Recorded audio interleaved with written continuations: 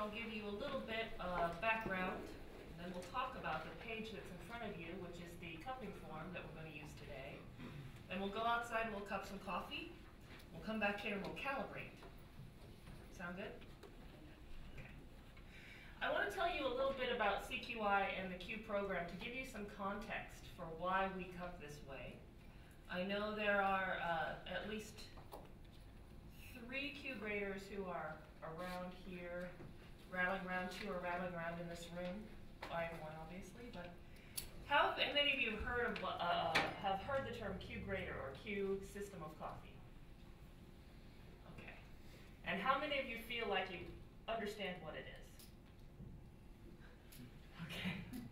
And this is one of our issues, I think. CQI, Coffee Quality Institute, is a nonprofit development agency that is based on coffee. And our mission statement is to improve coffee and the lives of the people who produce it worldwide. So while the Specialty Coffee Association of America, or maybe NRF, or many of you in this room are pretty well dedicated to specialty coffee, specifically, coffee that's pretty high-end and the good stuff, the Coffee Quality Institute is interested in bringing all coffee up.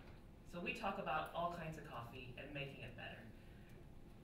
And one way we've done this is maybe about 10 years ago, after many years of development and research, there were a group of volunteers who created a system for actually giving concrete parameters around specialty.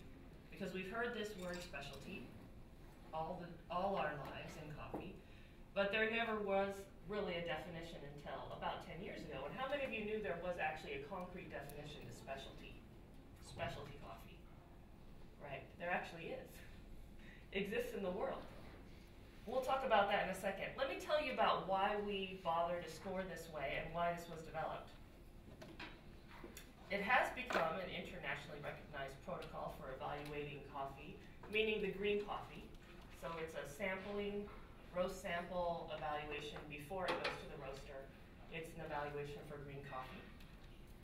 So let's take a look at the system of coffee, the coffee value chain as we know it. This is kind of, I wouldn't say this is the way it is for everybody, but this is kind of the traditional thing. The traditional, and I mean all coffee. Coffee that some of you would consider commercial and some of you don't even consider at all. This is the kind of system we have. We have producers that don't really know what they have. And they give it off to the millers, and the millers just do their job. And then you move over to exporters and importers, and the exporters and importers usually start to decide what the quality is right about there. And then moving on to roaster retailers, they decide.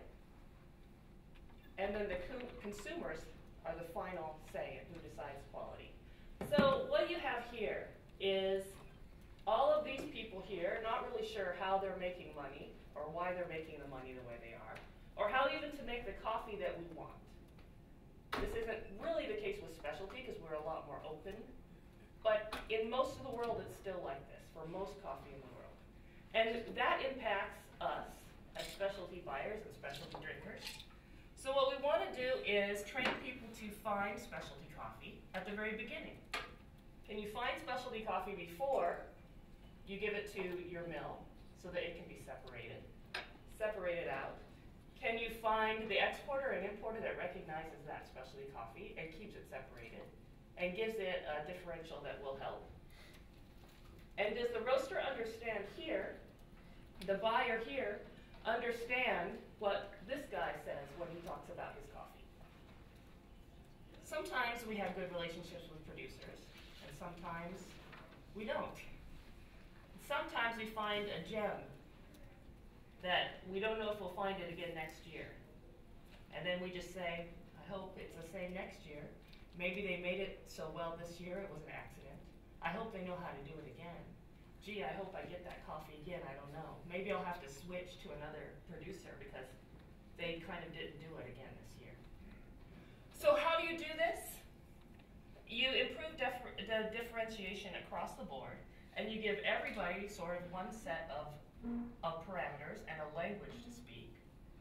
so that it mitigates any kind of rejections or misunderstandings on a very, very kind of common level when we're just talking about coffee, which is what we call calibration. Now, I don't want to bore you too much with this stuff, but I want to tell you that this system starts with cupper training here, and it goes into the Q grading system. Right about here is where the coffee gets graded by Q graders. And then there's a link to the market. And then at the very end, if you chose to be one of those people that has a Q on your coffee bag, then the consumer knows it's a Q coffee. It's just one of those marks, you know, like fair trade or any of these other marks, but this mark is specifically for the quality of coffee, nothing else. It's the only one that I know of that is only about quality coffee, and it's based on this system. So I'm going to escape this one, and I'm going to go straight to this one, the calibration presentation. So when you give, the Q system gives a certification to cuppers. It's one thing it does. It also gives a certification to coffee. But how do you get the certification for coffee? You have to certify the cuppers who grade the coffee. And so that's what the Q system is. So if you're a Q grader, which Maria is, and Dennis is, and I am, you can actually grade on the system and report on the coffee that you were given, and that gets a certification. Now, certification for specialty coffee is 80 points or above with 0 primary defects, no defects whatsoever, except for some secondary defects are allowed. And that's the kind of thing you learn if you go through the training. But what we're going to do today is just do kind of a basic cupping based on this cupping form, which is, we're going to score the coffee and see if we can come to a common language. But I kind of want to get right to this cupping form, which is what we're going to use. So I might just go right through here. It's not a full class. We're going to explain the categories analyzed by the cupping form. You know, this is the SCAA cupping form, Specialty Coffee Association of America. And that last part of the name, America, is a little bit deceiving because the Specialty Coffee Association of America is made up of people from all over the world. And in fact, the people that developed this standard for cupping are people, essentially some Americans, but there were Brazilians, Colombians, Central Americans, and Europeans that were involved in creating this system. And it took many years to do, so it was a collaborative effort. And it was based on the idea that worldwide we could come to some conclusions about specialty. We want to score accurately the coffee by using the form, which is just a tool. And again, this is a tool that is for green coffee analysis. So if you're a roaster and you try to use this form for your production cupping, it's probably not the best tool. You know, you go to your toolbox and you want to hammer a nail, you pick out a wrench, and you start hammering. You might hammer the nail in, but the wrench is not the best tool for that. So I want to kind of leave you with the idea that there are all kinds of cupping forms in the world. You know, some of you might have been at the NBC in Oslo where you had the presentation about COE cupping form. Have you been there? Or at least you saw it online? That's a cupping form that is great for what it does. It creates a way to, it's already been screened coffee, so there's a lot of stuff on that's not on their form that's on this form, and I'll kind of point those things out. But it's good for finding competition coffee winners. That's what that one's for. There are coffee companies all over the world that create their own in-house cupping form. This one is specifically for evaluating on a quality scale 80 and above and eliminating anything that wouldn't be that. And that's why I just kind of want to leave you with the idea that this is not the one that you just go to for everything. And you may decide you don't like this one, and that's fine. But just so you know it exists, think about it like learning a different language. You know, we're in coffee, we have a lot of languages to learn. We literally have to learn languages if we want to travel maybe to Latin America and buy coffee. You might want to learn Spanish.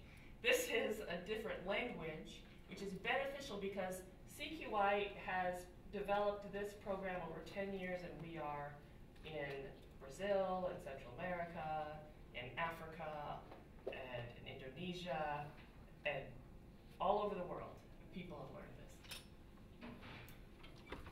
I want to demonstrate the protocols, which, interestingly enough, are pretty universal, even if they're not specifically SCAA protocols for cupping. Many of you are already doing these things, even if you've never learned formally the SCAA protocols, because they're so pervasive and everyone agrees on them so well that they already exist probably in your mind, and we'll go for some of those.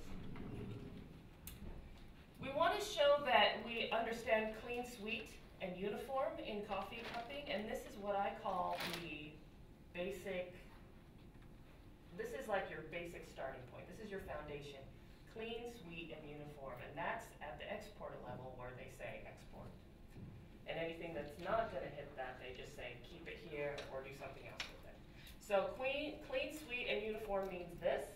Once we have yes, it's exportable, then we start to build the case for specialty.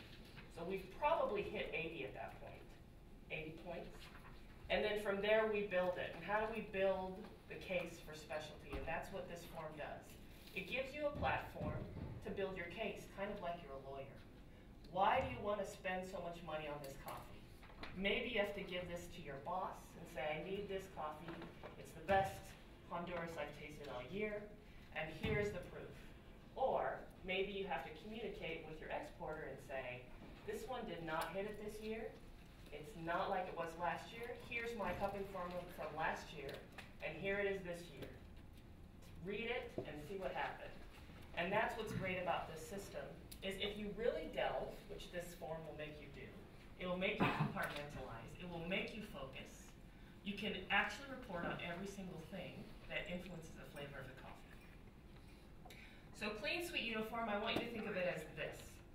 That's where we start, and if you find that on the table, then you can start building a case. We want to identify any taints or faults that might be on the table, that may or may not be there. And some of us in specialty really have not had very much experience with taint or fault because our importers give us what we ask for. We say we want the best stuff. Don't send me anything that's not great. And so many of us have little experience tasting these things, so that when you do get them, you're not even sure what that is. And you look around and you say, did anyone else get that? Because that's a weird cup. And then no one wants to say, because no one's very used to seeing that. On the exporter level, they get that all the time. So it screens it before it gets to us. Remember, they do that or that. So we're only getting this anyway to start with. Occasionally that stuff sneaks in, and when it hits you, you're kind of not used to it. You're not ready for it. You don't know what to do with it. You don't know how to punish the coffee for it. Sometimes people just draw a line through. I know with COE, because I've been on those panels, they just ask you to draw a line and don't report on that coffee. Just stop tasting it.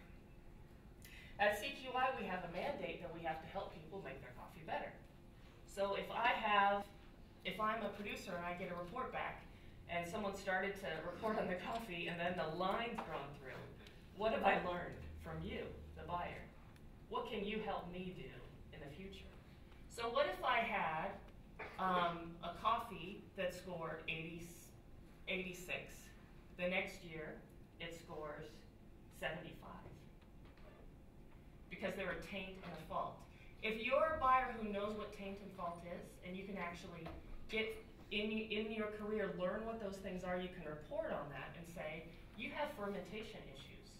I'm getting a lot of fermentation this year, and I don't want that ever again, so I'm not going to buy your coffee, but here's why I rejected it, exactly why. Then that farmer or that producer can get some help, and then they're 86 again next year.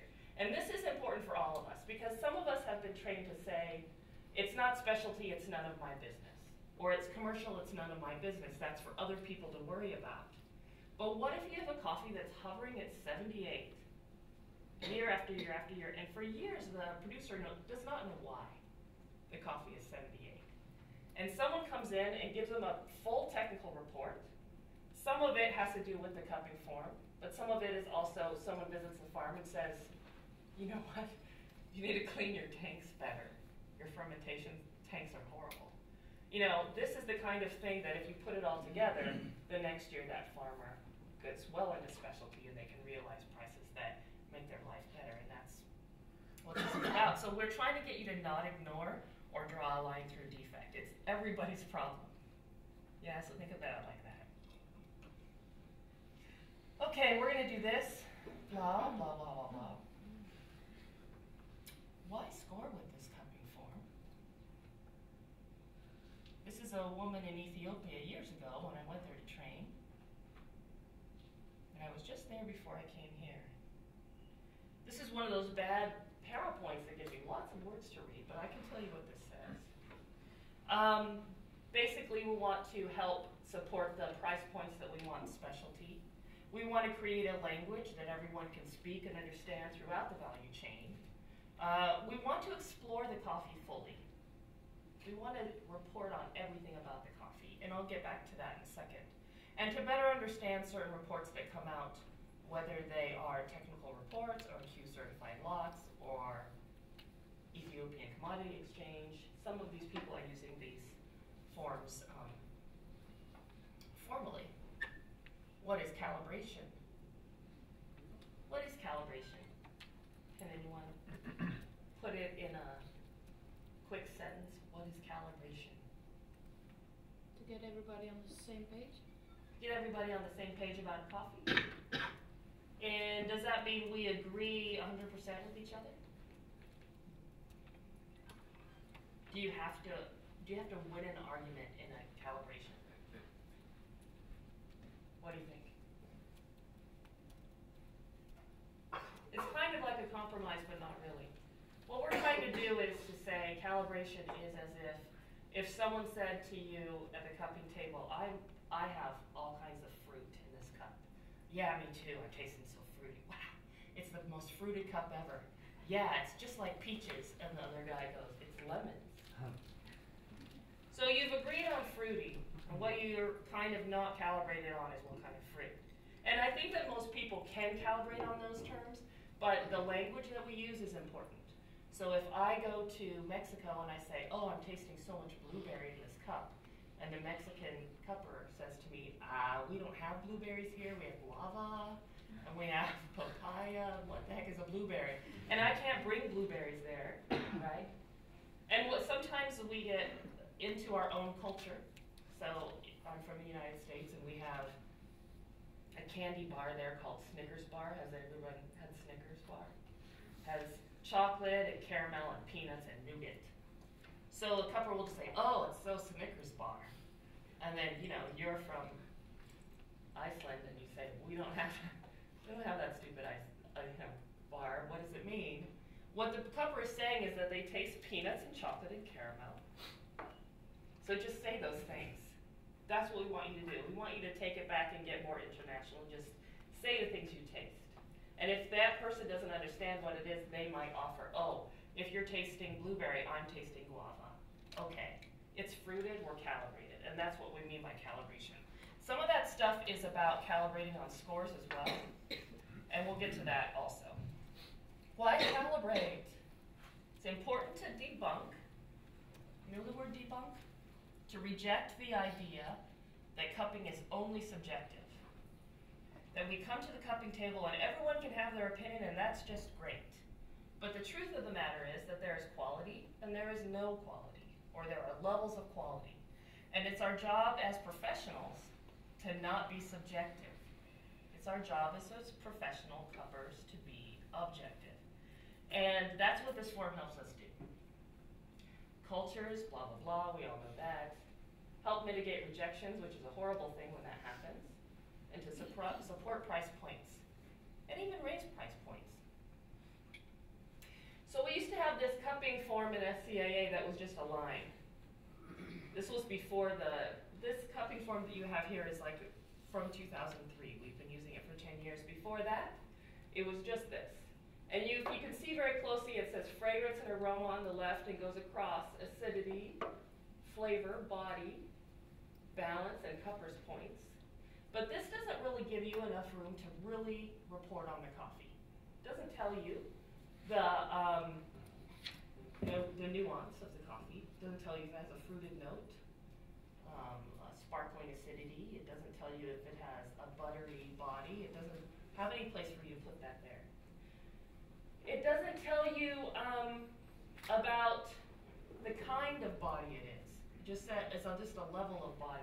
We need to know about intensity and if it's a good quality body or a bad quality body. Because sometimes you have a very heavy, intense body, but it doesn't balance well in the cup, so it's a low quality.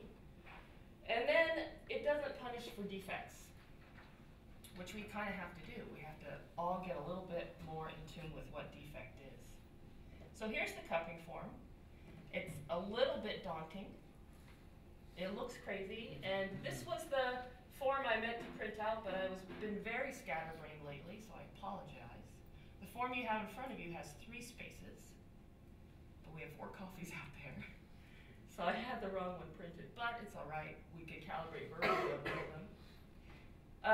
And it looks crazy, but we're going to go through it point by point. And you can take notes on the side of your cupping form there.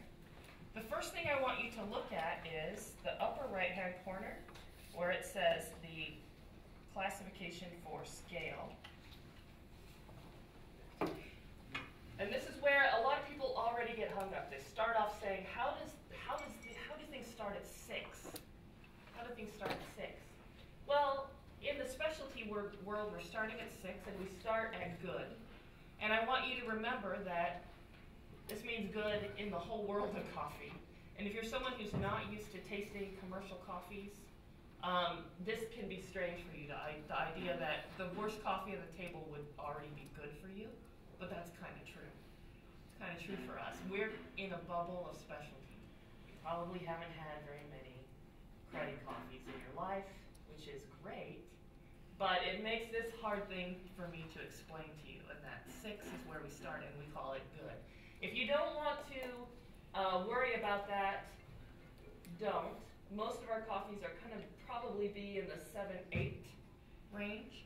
And what I also want you to do is only use quarter points. And if you can possibly do it, just use half and whole points. Eliminate the quarter points. Because one of the things we have to do in this business is we have to make decisions. And why not just go for a half and a whole point? That's enough shades of gray, right? Just make some decisions there. It makes it easier to add up at the end, too. Watch out for safe scoring. This is the thing that if you're a Q grader, you can be kicked off a table or fail a table in your examination if you decide that every coffee is between 82 and 84 points. Just because you don't want to, say, reward and you don't want to punish. So you feel like if you stay under the radar, no one will notice you and you'll pass the test. That's what we call safe scoring. And if you want to be a safe scorer in your life, go ahead. But you're not useful as a Q grader. Let's read left to right. The very left-hand corner of your page, you'll see the spot that says sample. And this is where you put the sample code, obviously. And then directly to the right of that is roast. This is roast level. And there is a strict protocol also for cupping standard for SCAA. So the cupping standards, anyone know that one by heart? Any Q graders know that? Cupping standard, Dennis knows it. What are the parameters for the cupping roast? Should be right in the middle. Yeah, it's 9 to 12 minutes in the roaster at a 65 Adcon if you care about it. This is all stuff that can be found online easily.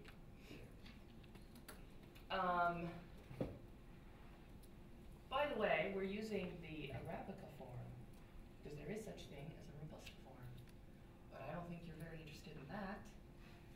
So just forgot to tell you that one. This is the Arabica form. So this roast level tells you if the roaster who sample roasted your coffee got it right, or they're a little bit off, in which case it could influence your scores. But at this point, the roast level is no value. It has no value. You don't score it with numbers. It's a cupper's note. So you just make a mark if you think the roast is too light or too dark. But these roasts should be just right. Fragrance and aroma, we divide those into 2 things. Fragrance and aroma. Fragrance is the dry smell of the coffee grounds. Aroma is when it gets changed ever so slightly or sometimes dramatically with the chemical reaction of hot water added to it. And that's when the coffee rises to the cup, becomes a crust, and the crust is the wet smell and the aroma. That's when the coffee is most volatile, when it's hot, and it wafts up into your nose. There's a trend lately that people like to wait till their coffee cools down a little bit before they drink it. Sometimes I watch the competitions online, and you have the barista or someone say, just wait. I've swirled the coffee for you so that it cools off, so then you can drink it, because it opens up when it cools off.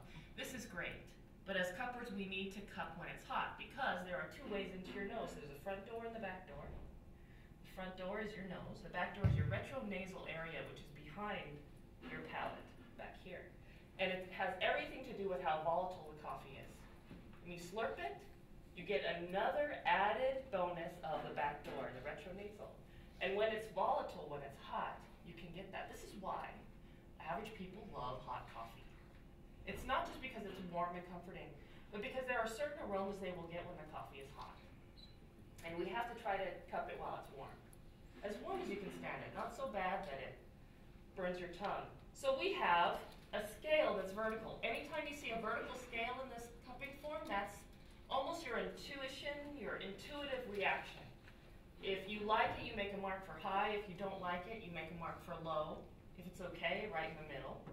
And then right here under qualities, this gives you extra space to write aromas. And aromas are all those things that you are smelling in the coffee. This is also the beginning of the notes. The notes run all along the bottom of the cupping form. This is where we use words. And the words help everybody sell coffee. The words are also you making the case for your coffee. Like you're a lawyer, like you have to convince your boss you want to buy it. The words are going to make it specialty. If you bust out at the end of this a 90 points and you have no words there for me, I don't trust your cupping evaluation. You give me a 72 and you don't put any words why you have 72, and I don't really trust your cupping evaluation. Sorry. So vertical is always your intuitive, and then anything that's horizontal is going to be your value judgment on that. So you're going to assess the dry, and then we'll get it wet, and then you break the crust, and you'll assess the aroma. And then those things together, along with the words that you have there, will give you a value. The value goes up in the right-hand corner in the box, anywhere from 6 to 10. And how do you know what number to put there? If you have a lot of great words, peach, caramel, chocolate, flowers, floral, all these great words, then you're going to have at least an 8, if not more.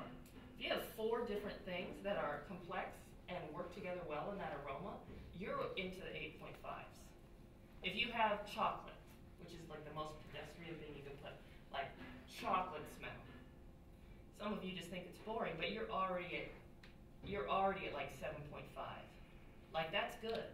That means it's going to be a sweet coffee, probably sound. If all cups smell chocolate, that's kind of great already. You're already somewhere. Don't overlook the obvious. And that's how you do that one. You want to put the fragrance and aroma in there before you even clean the cups. You know, when you skim the cups with the spoons, you can wait until you get the score in there. I want you to do that score before you move on to anything else. You can't come back to that. You can't come in at the end and put it in because you would have missed it. See? Okay, taste it, hot, warm, and tepid. And this is where, if you're a professional, you have to learn to cup your coffee 3 times and do your best to cup it 3 times only, which is hard if you like the coffee. Now, if you like the coffee, maybe you can come back for a 4th time. But what you're trying to do as a professional is to make decisions and not get the subjectivity rolling into your life. You know, it's not a cocktail party, I like to say. Cupping tables are not, it's not a big fun cocktail party. It's different if you're doing something for your customers at your cafe and you're turning them on to coffee, that's different. This is an environment where we have to make decisions and we have to build a case. And so everyone has to get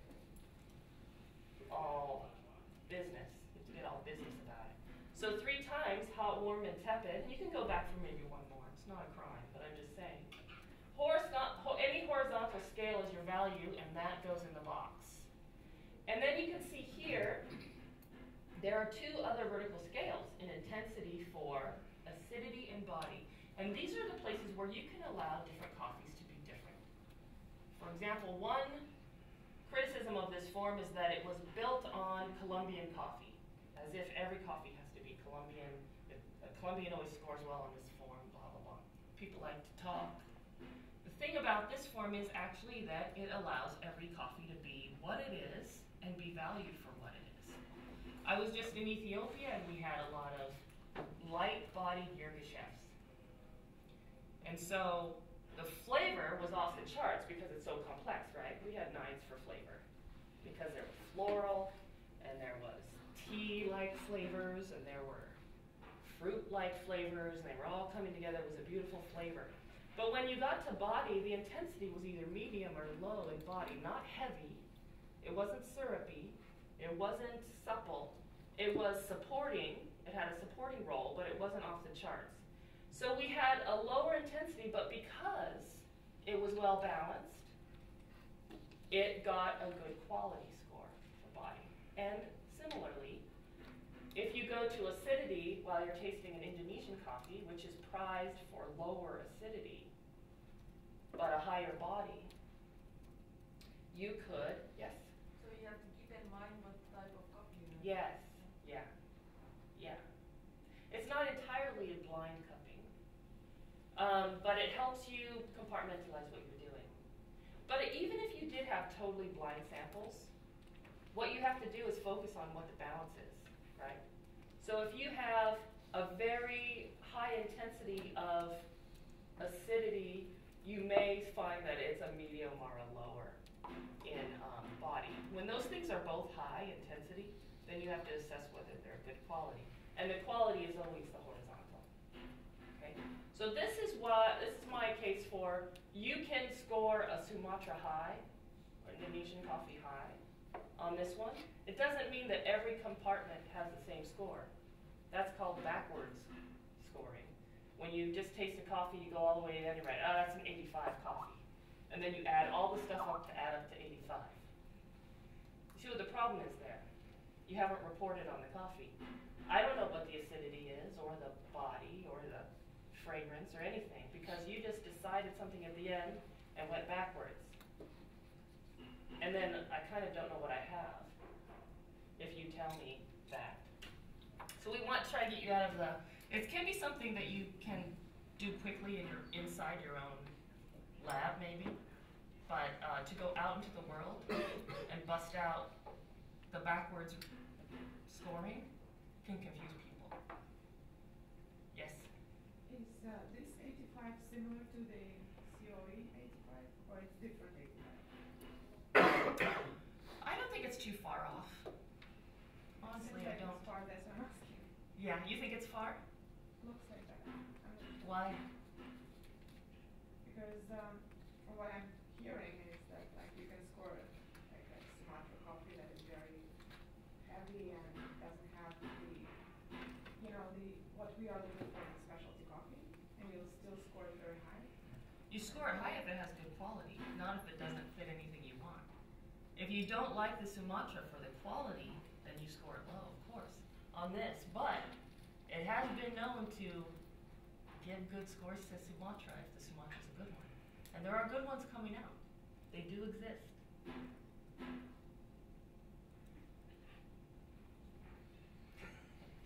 She's looking at me like, no, they don't. They do. They're more and more. Indonesia is really making strides. Just like a few years ago, I used to say horrible things about Honduras coffee. Horrible things. I never believed they'd get their act together. Addie and I were talking about this. And within a year, everything changed for me. Everything I was tasting from Honduras was amazing. I'm like, okay, now they're great. Peru has issues with how they get the cherry down to where they can dry it. There's all kinds of issues with Peru. Do you think they'll ever fix it? You have to give them a chance to fix it. So every time you come to the table and someone says this is in Indonesia, all that stuff, that's your subjective stuff that's talking to you. there's a reason why they offered it to you, because they believe it's quality.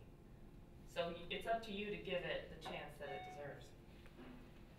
So aftertaste of flavor. Now, flavor is a high score if you, on your notes, have written many different complex flavors that go together, like chocolate and lemons and caramel, everything that comes together in your mouth, all these words, and they're all good words, then the flavor's going to be high.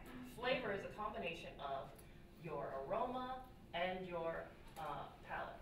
So it's taste and aroma that work together as flavor. Aftertaste is after you expel, which everyone should expel or spit. How does it lay on your tongue? Pay attention to what are the sensors on your tongue that are still being excited or still enjoying the flavor of the coffee. Is the coffee sitting in the back of your tongue where it's bitter and laying there after aftertaste? That's a poor aftertaste. If it's sitting in the front of your tongue, if you're getting salty or you're getting brackish, that's not a good aftertaste. If it's sweet all over your mouth and you still have something in the retronasal that's hovering there like floral or something, that's good. And then the score goes home. Usually these are pretty well in sync with each other, flavor and aftertaste. Now here's the stuff I was telling you about the exporter. This is your foundation for this or this. Right now, put aside balance for now. We're not going to talk about balance. We're going to talk about uniformity, clean cup, and sweetness. You can see here there are 5 boxes. On the SCAA cupping table, there are 5 cups in the sample. And you have to assess each cup. Obviously, for uniformity, they all pretty much taste the same. They don't have to be identical, but they should taste pretty much the same. And if they don't taste the same, and you're new to setting up this protocol, you might ask yourself, is this a protocol issue or a cupping issue or a coffee issue? Meaning, if one cup seems weak, maybe some of the grounds got stuck in the grinder, didn't come out, and you didn't do your job to make sure all the cups were dosed correctly. That's protocol problem. Don't punish the coffee for that.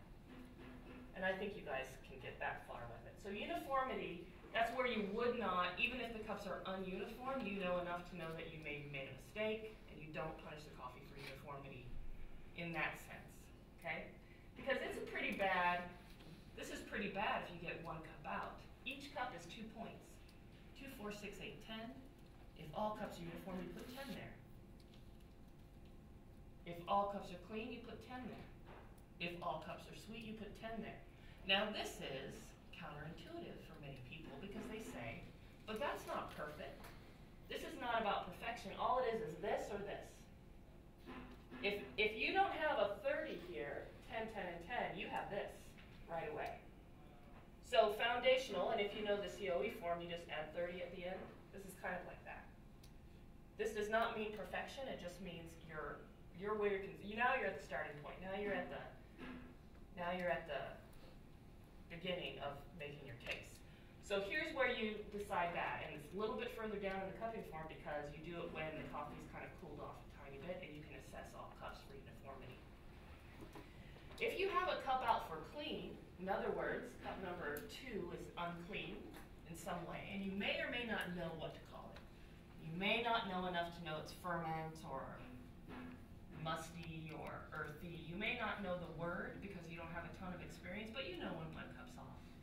And you have to call it out. So you put an X in it, and then your score goes to 8. And then if it's out on clean cup, it's absolutely out in uniformity. The same cup has to be out again. That's 4 points off. That's a pretty big deal, right? So you have to be sure that there's an issue there. If it's just that cups are a little bit like this, and there's no full problem with that, don't call it out. Because it's an agricultural product, and we dose the coffee with whole bean, so not everything is identical. So don't overreact to difference in the 5 cups. What I want to know is there a problem there? Just want to know if there's a problem there. And if it is, it's out on clean cup and out on uniformity. Sometimes it could be out on uniformity, but it's not a full-on defect, but you know it's a coffee issue, and that's legitimate. You may not decide it's unclean, but it is ununiform. Does that make sense? If you have clean cup out, you must always have uniformity out. It doesn't necessarily go the other way. okay? And you only have multiples of 2. 10, 8, 6. You can't put a 7 there. And you can't put, 8.5 there. It's only multiples of 2. Now, sweetness is an interesting issue as well, because in Arabica, coffee should be sweet. We're not talking about the level of sweet. We're just talking about presence of sweetness. Is this coffee sweet? It could have a very low level of sweetness, but it still gets a 10 there. And that, again, is very counterintuitive, because people want to say, wait a minute, actually not very sweet. If it's not very sweet, and you don't find it exceptionally sweet, but you found some level of sweetness there that you know could be better, punish it somewhere else, like in flavor, or overall, or aftertaste. But don't punish it there, because like I said, this is just Arabica. It's sweet, it's exportable, we're going to put something out there. Most of the time, and that's the truth, it's uniform. You know, you feel like you want to make them all wrong, so you put a 0 there, but they all have to be different from each other to have out of uniform. There is a buyer for coffee. There's always a buyer for coffee that's uniform. And it's actually a good thing for coffee to be uniform, even if it's uniformly horrible across the board, it will sell. Because it's a consistency issue, and that's, in the traditional world, that's very highly valued. We're almost at the point where we need to cut, because we have an hour of cupping. We're going to probably take a 5-minute break or something and then go cupping. But let me finish this. Here's a quick tabulation. If you had 7s all the way across, plus